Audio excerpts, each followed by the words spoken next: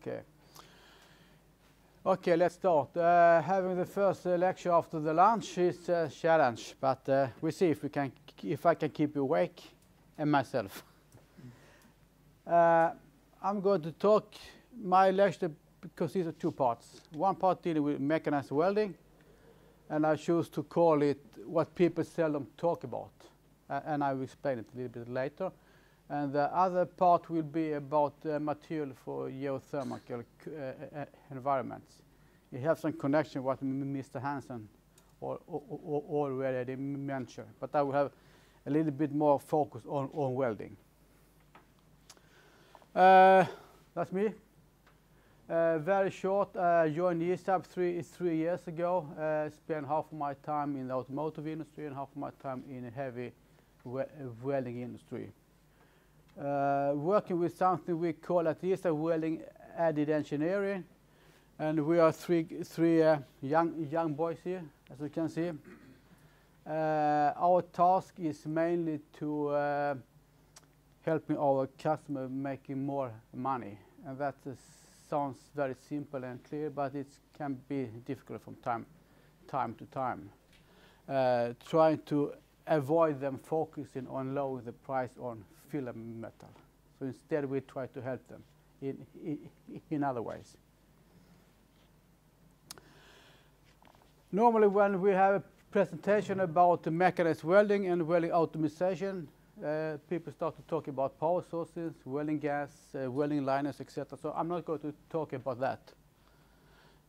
Before I go into the presentation, there are three definitions. I just will go through very quickly so we will be on the same page. When we talk about mechanized welding, we talk about welding operations where you can change the welding parameters and whatever you want during welding. In contradiction to automatic welding, where you do most of your adjustments between the welding beads. And then we have robotic welding, and that you can hear from the name what we are talking about. Starting with the first question, why do we want to go from manual welding to automatic welding? If you ask people, this is the most common answer you will get. Lack of skilled welders, working environment, improved quality, control heat input, repeatability, and higher productivity factors. And I'm going to go a little bit into details with the last four ones.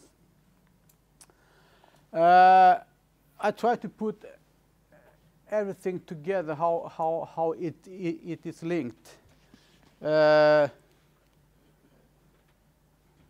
I can get, you have here your welding method, gives you the deposition rate, arc time, the welding volume, welding data, and arc time factor, which gives you the cycle time. And everybody knows that at least 70% of the quality and the productivity is defined already during the design stage. And when our people at ESA, our salespeople or our customer want us to help them, they have already decided that. So what we try to do is to focus on this part here, the degree of automation, because there is a lot of money to gain here. You have a direct connection to the cycle time, which then is connected to the labor cost and the machine cost, which everybody, at least in Western Europe, we know that is the biggest cost. In China, the situation is a little bit different, since the labor cost is so low. So to do automation in China, it has to be for other reasons than for financial reasons. And not only discuss how many kilo per hour. That is a discussion we try to avoid. It's too simple. And at the end, on the bottom line, we will have a total welding cost. There are mainly three factors you can affect. Pretty simple. The first one is the weld volume. The joint volume gives you the amount of filler metal. If you reduce it, you will have less filler metal. You will reduce the arc time. And reduced arc time means that you can produce more stuff for the same time. Just some caution, by reducing the joint volume, if you reduce it too much, you might run into problem with solidification cracks or chevron cracks or different types of cracks. So take it slowly, step by step. The question you have to ask yourself, now when you can produce more units, more components, can you sell it or not? And what do you do with this extra time you have? And this is a question many of our customers don't want to answer. If they can produce more stuff, maybe they don't need so many welders, and they can lay off people if they want.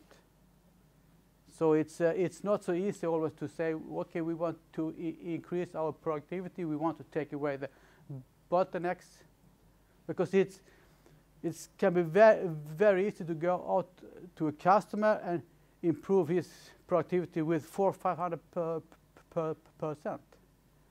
But if we would go out there and tell them we can improve your productivity with 400%, the welding responsibility or the production manager will shoot us, because then we have told them they haven't done their job.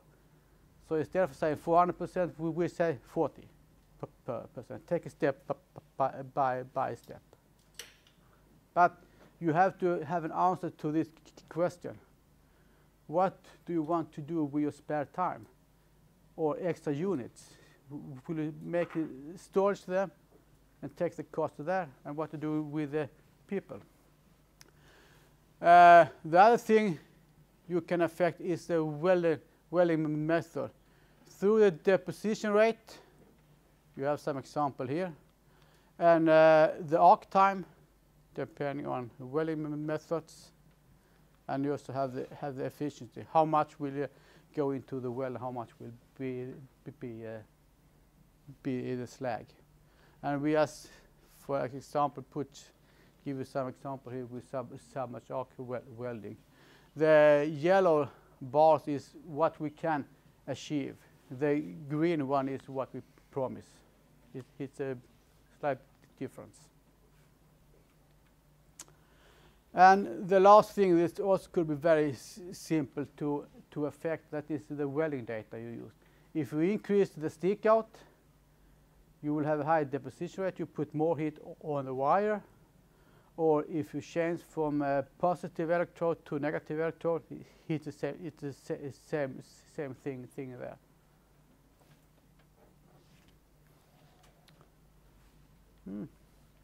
And of course, there are a lot of other parameters you can affect if you make a kind of a quality review of the processes. What we try to focus a lot of, that is the time to repair and rework defective parts.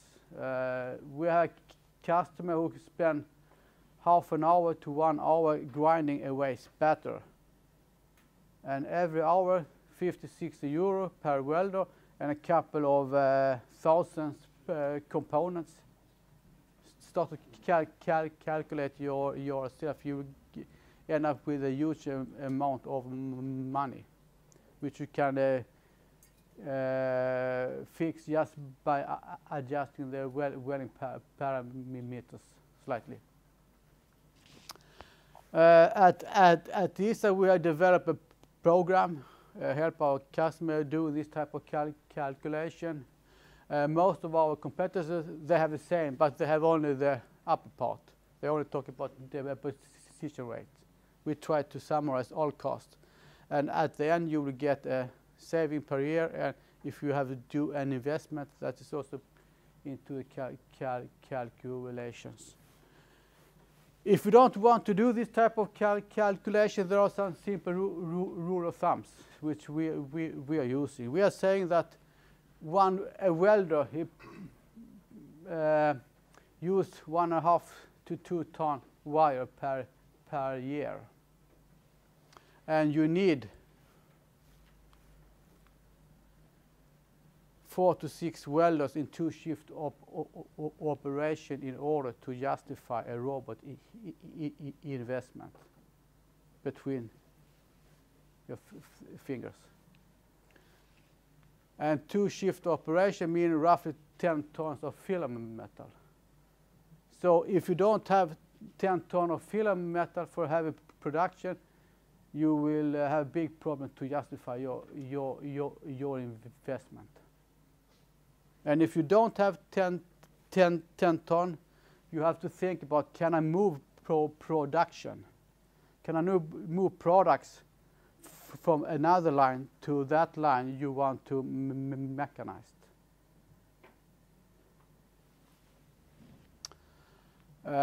Some other rules: if it is the cost for the welders, which are the biggest cost you have, then you should focus on the arc time. If it's a capital cost, then it is a cycle time. So cycle time is the arc time, including handle time and whatever you put in there. And the drivers are mainly the duty cycle arc time, deposition rate, weld volume, according to what I show you here. Here. You can just go back to this picture here and see where you have your cost, and then you know what you have to do. Another advantage when you go to mechanized welding or automation is that you can control the heat input. First, when it comes to distortion, it's very important not only to control heat input, but also to control the volume of metal you put in there. Let's say that you're going to do a fillet weld with a throat of 4. That gives you an area of 60 square millimeters. The welder put in 5, just to be sure. That gives you an area of 25. So from 65 to 25, it's nearly the double, just to go from throat 4 to 5. That means a bigger cost for filler metal, and it also means more distortions. We know from the welding metallurgy, if you increase the heat input, not only with the, as shown here, the toughness in the heat effectively go down, but also the yield strength in the weld will go down. Not respecting the interpass temperature, you can easily lose 100 megapascal on a 70-80 electrode, easily. As Mr. Hansen showed you later, I'm not my biggest fan of this.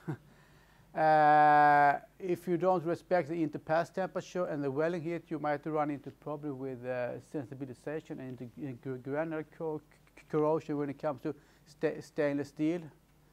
And today, we use more and more duplex stainless steel. One of the reasons why we do that is that you can, due to its higher yield strength, you can go down in thickness. You go down in thickness, you can make lighter components. But one of the things with duplex stainless is that you have to respect the heat input interval, the supplier are saying. Because, let's say this is a duplex stainless steel. Here it's liquid, it starts to solidify here. Here it's pure ferrite, according to the diagram here. At this point, some of the ferrite is going to transform to austenite. And if the cooling rate is too fast, then the ferrite content will be too high because there is no time for transformation to austenite. So it's a question of the balance here. I'm coming back to that later on. There is an opinion that if the quality demands goes up, then the productivity has to go down. In this case, with a simple steel, no change in quality demands. There is no problem to increase the productivity. If you would go to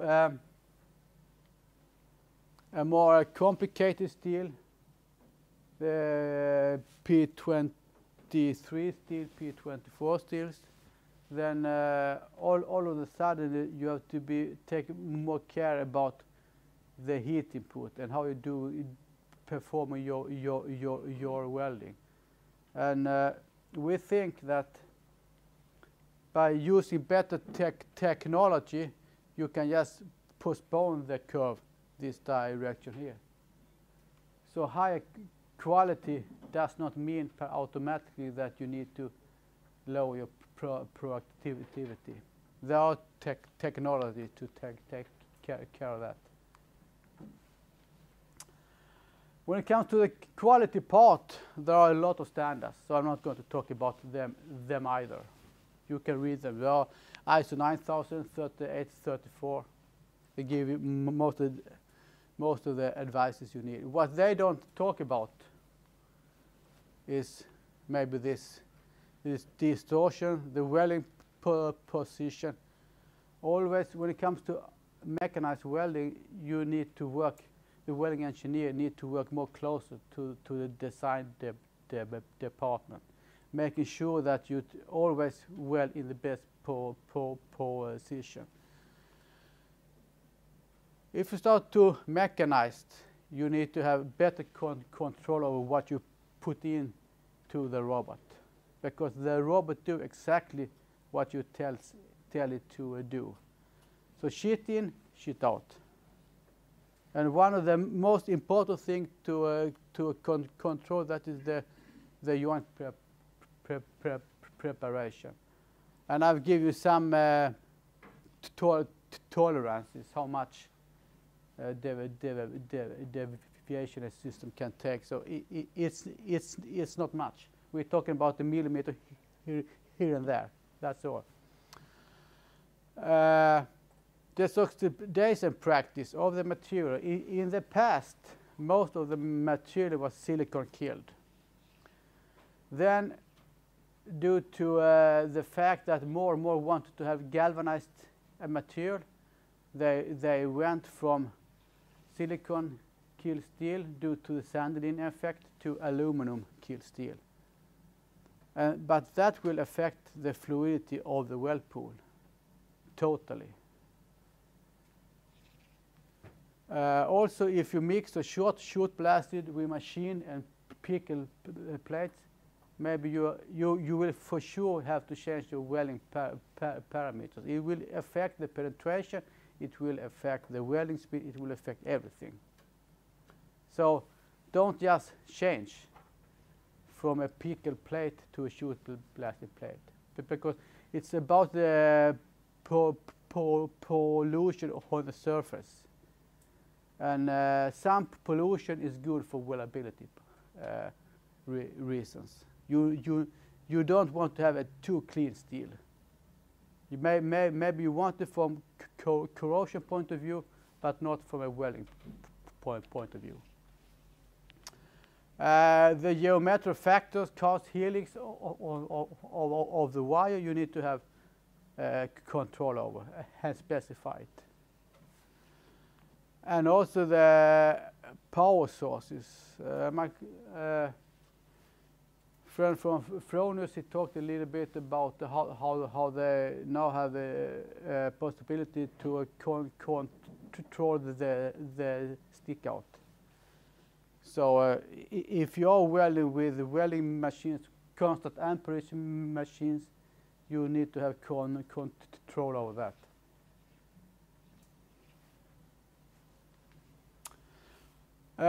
When it comes to mechanized TIG welding, we very often hear that the customer gets problem when he changes the batch.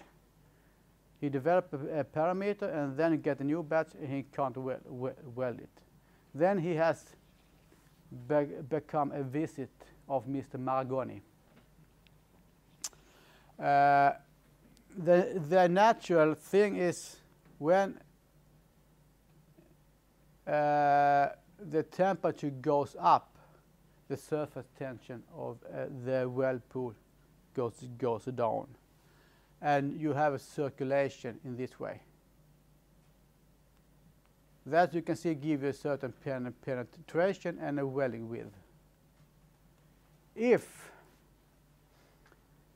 you add some, in this case we will add, you increase the oxygen content or sulfur content in the base material or welding wire. And now I'm not talking about 1%. Now I'm talking about 2,000–3,000% of sulfur, more or less. You will have a totally different situation. Then the surface tension will go up with the temperature and the circulation will be the opposite one. This is what we call the Margoni effect. And this is very important when you do orbital TIG welding without filament metal, or you do the root welding in thicker plates. Because when you do the root welding in TIG welding, you do it without a gap. So the amount of filament metal you add is very, very little. So one way to handle it is to specify the base material, and then I can promise you, you will not get anyone, because no one will sell it to you. Because what the steel manufacturer does today automatically is that he blows down the sulfur content to 1,000% roughly. So that means that he had to put back some of the sulfur he automatically took away in the step before, and he will not do it. What we did in my previous company, if we were going to weld a pipe system, stainless steel pipe, then we made sure first that we had as few batches as possible. And only that was always a big debate with the purchase department, because they wanted to buy pipes from different suppliers so they can get the best prices. And then we always had 1 meter extra, half meter, how much you need, and we made some pre-tests. So when we went out on the field and did the job, we have developed the parameter for that batch, and we're talking about the root bead, always. And that is very, very important. That is, I think, that is the easiest way to handle the problem. Ask for half a meter, 1 meter extra pipe, and just develop the parameter for that batch. The reason why the steel manufacturer blow down the sulfur content is that it's connected with a pitting corrosion resistance of the material. But in some industry, and you also have some standard, they specify a sulfur content, and that is a compromise between the weldability and the pitting corrosion resistance. But that's important to remember if you're going to do a mechanized TIG welding. When it comes to joint tracking, there is a jungle of different systems. I just make a rule of thumb chart here. The most common system we face, that is the through arc tracking system. But then remember, if you do pulse welding or welding with CO2, you might run into some problem. It's worked best with short arc or spray arc. Also remember that when using joint tracking, a thinner wire gives the most stable arc. That means also it's easy to use for the joint tracking. Throughout tracking, use waving, and that will restrict your welding bead. And also, if you need your joint tracking for making a root bed in pipe welding, you normally don't wave. So in those cases, you can't use that system. Maybe you have to look for laser system or something else. I made a summary of some welding problems. I will not go through it here because there is not time. You can read that for yourself and jump into the material part. If you don't have any questions so far, when it comes to yes. I have one question. Your limits for sulfur and to avoid calcium and rare metals. Yeah. Gives a problem when you weld on flanges which are from wrought material, which is often added both sulfur and calcium to improve the machinability. Yeah. So when you weld those two together, you have a problem. You can see that the melt often bends aside. Yeah, it's the same. When I worked for Areva, we did a lot of maintenance work in the nuclear power station, and the problem was when we were going to weld old pipes, weld new pipes to old nozzles, and then the old material always had a high sulfur content compared to the new one. The way you can handle it is that instead of having the electrode in the middle, you need to have it a little bit on the, let's say, on the old side. So we moved it as much as the thickness of the electrode, roughly, on the old side, for the same reasons as you're saying. And you might try mixed gases too. Yeah, hydrogen or something like that can help us. Because what calcium does is that calcium combines with sulfur, so it lowers the sulfur content. Any more questions before we jump into the other part? The rule of thumb regarding 2 shifts and 4 workers, that's Western pay? Or? Yeah, Western pay, yeah. As I said, when we go to China, we can never justify any investment at all, not from a financial point of view. There we have to discuss quality. And productivity is never a problem. They just put in more people, you know. It doesn't cost. So, yeah. Okay, then we continue. When I started to look into the corrosion problem in this geothermal environment, I could identify at least 9 different types of corrosion. Everything from uniform corrosion to microbiologically induced corrosion. In general, you have the same problem in this environment as you have in the offshore business. So you actually use the same rules to design your equipment. You have the pressure vessel, and then you have, this is the old NACE standard for hydrogen sulfur environments. And the elements which affect the material is, amongst other, the hydrogen, because hydrogen affects the pH. Does anybody know what pH stands for? Pardon? Could be. But P is actually a mathematical sign for the negative logarithm. So pH stands for the negative logarithm for the hydrogen concentration. So as the hydrogen concentration changes, the pH change. That is one of the reasons, as Mr. Hansen said, the most common material to use is simply mild steel, low strength steel. Coming more to that later on. If you have chloride, you have to watch up if you are using stainless steels. Hydrogen sulfide,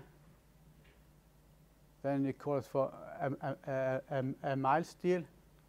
Carbon dioxide, it will form carbon dioxide together with water form carbonic acid, and that also lowers the pH.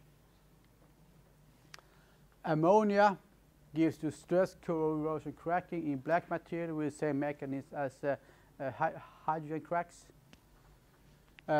This is the main problem in this type of environment. I think I saw in the program that you're going to do a visit tomorrow and discuss this problem further. And oxygen. We have talked a lot about oxygen. I put in a slide just to explain what oxygen does. In this case, you try to have you have an environment with pH 7, which is the most common one. Here you have the corrosion potential, and you see if you move that in this direction here you don't have an oxide, here you have one type of oxide, here you have another type of oxide, and when you added or taking away oxygen, you are moving around this direction here. Depending on if you take off the oxygen, you go this direction. So that's what we mean that you will get a very unstable oxide film depending on the oxygen content. I can skip that. Do lack of time. So the main material to use is a mild steel of low strength. When it comes to welding, it's we normally don't give you any problems. But due to the lower strength, you have to go up in thickness. And when you come up to a certain thickness, you need to use the preheat in order to avoid hydrogen cracks or whatever. Or maybe you have to do a heat treatment after. For the mild steel, according to the European standard, when it comes about 32 millimeter thickness, you have to do a heat treatment. The main problem, though, during service is mainly connected to different type of hydrogen problem. And the hydrogen you will get mainly from two sources. You have the corrosion process at the room temperature. This is the dissolution, the Nordic process, the dissolution of the iron. It has to be balanced with one of these two processes here. But when the pH goes down, it's balanced by this process. And this process, you will have the hydrogen. And now remember, when we talk about hydrogen, we talk about atomic hydrogen, H+,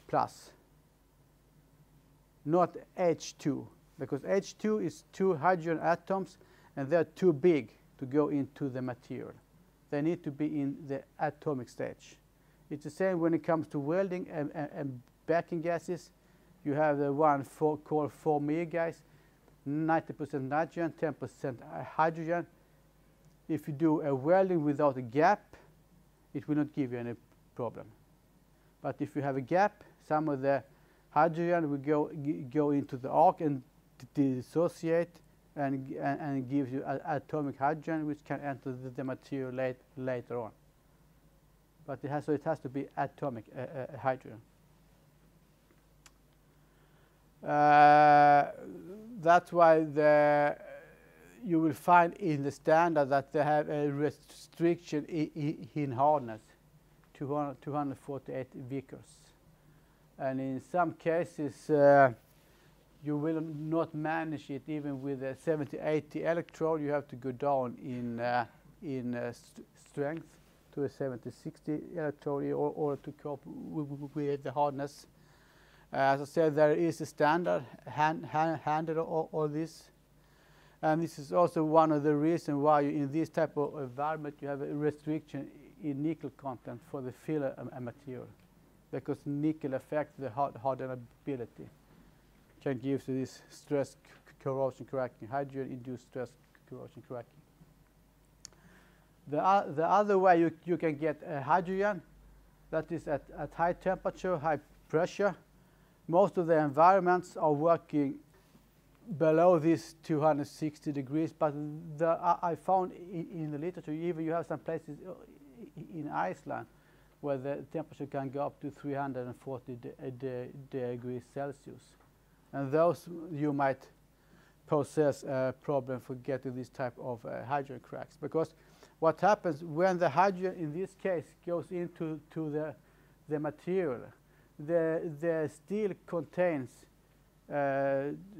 two phases maybe. You have the ferritic phase and you have the pearlite. And pearlite consists of ferrite and cementite. And what happens is that the hydrogen combines with the cementite and form methane gas. So it will explode the material. It looks like this here. And one tool to estimate what kind of material depending on temperature and pressure is the so-called Nelson curves. And you can see you have the carbon steel here, and then you have more and more chrome, because chrome, the chrome carbides, they are more stable compared to the cementite, the iron carbide. So they can restrict this hydrogen much better. Stainless steel, as Mr. Hansen already said, stainless steel, if you add at least 12% chromium, then you will develop an invisible film on the surface. So it's directly connected with the chromium content.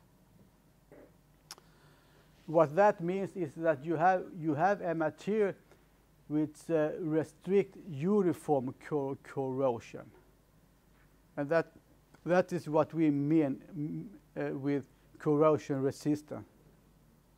It resists uniform corrosion.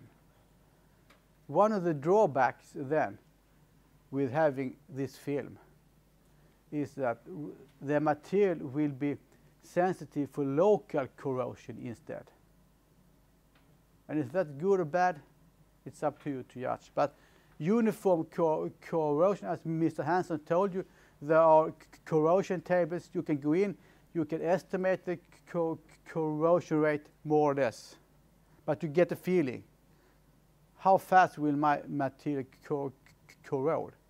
When it comes to local corrosion, it's much more difficult to estimate, because that happens.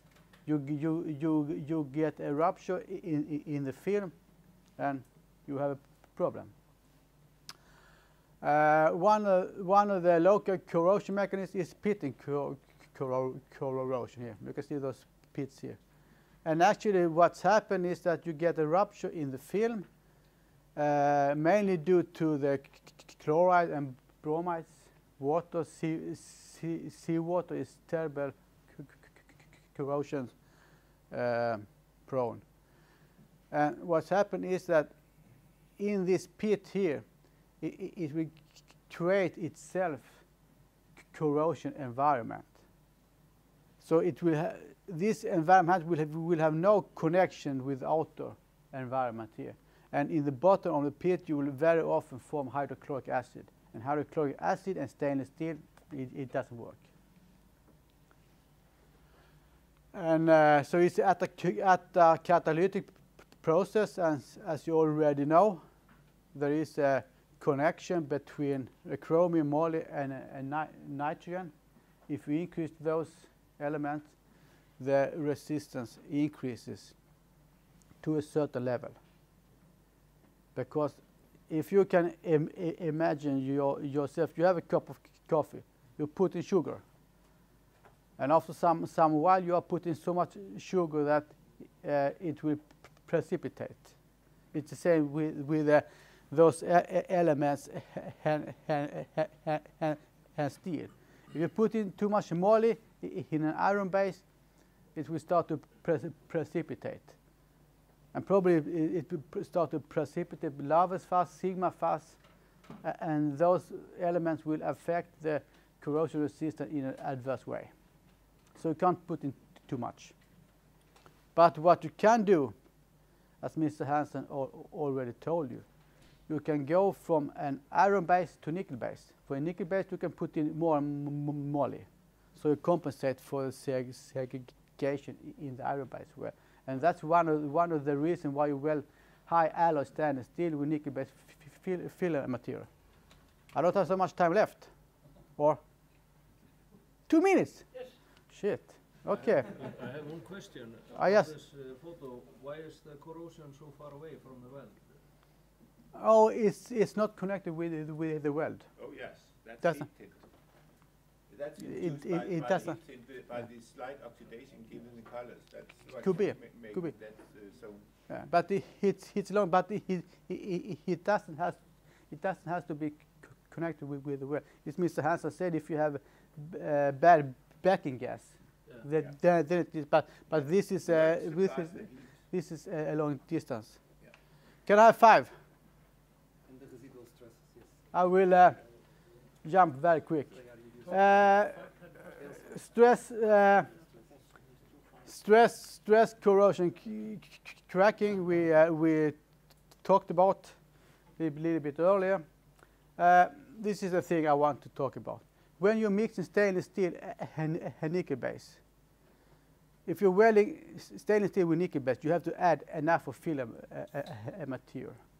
Because if you come into the range of 30 to 50% nickel, you will get a very crack sensitive weld. So open up and add enough of filler metal. You can weld nickel based on stainless steel, but not the opposite. Information on nickel base, duplex stainless steel.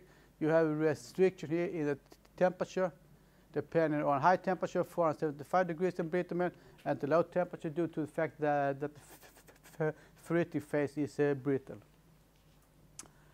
Yeah.